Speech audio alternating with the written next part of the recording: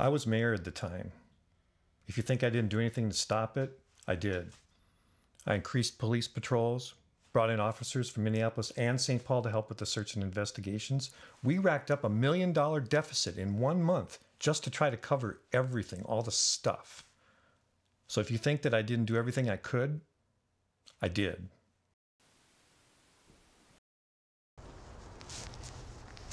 Mayor Bradley, is there any new information about the missing boys? The police department is doing everything they can within their power to find those 2 boys with the full support of my office and the city. Why the 18-hour delay in looking for Ben Strong? I can't comment about the case at this time. This is government. We're slow acting with everything. Katrina, healthcare reform, the tsunami. We were delayed, what, 18 hours in the search for Ben Strong? But we already had people on the street and in the woods looking for that Bernanke boy. But nobody remembers that. Nobody cares about that. All they remember is 18 hours. 18 hours. Well, there's the Shane Renshaw murder, which led to a black truck, which may or may not have led to Vince Bernanke. And we can't ask him because he's missing. But the night of the murder, a bunch of boys were out in a black truck, and they lied to me about how late. And then there was a zipper pull at Bernanke's car, and the Burnett boy couldn't zip up his coat because his was missing.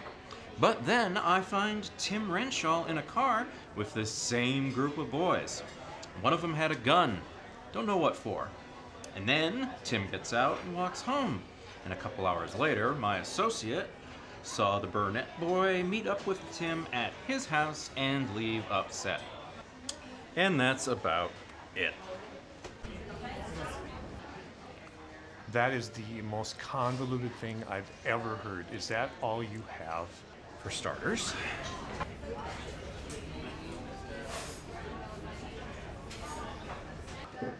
End it. Do what you have to do and end it before the voters end it. The truth is, I lost the election when that boy died in the car. People thought that things were out of control, and they were. But how do you control that? How could I have stopped it?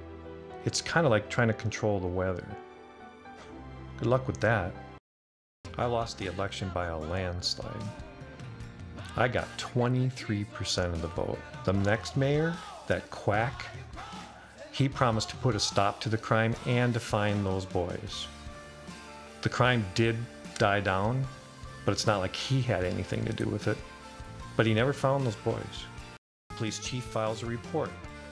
What does the mayor think about it? What's the mayor doing with the information? What's the mayor going to do next? He's the police chief. He's the one with the background in detective work. I'm an administrator. I'm here to facilitate the process.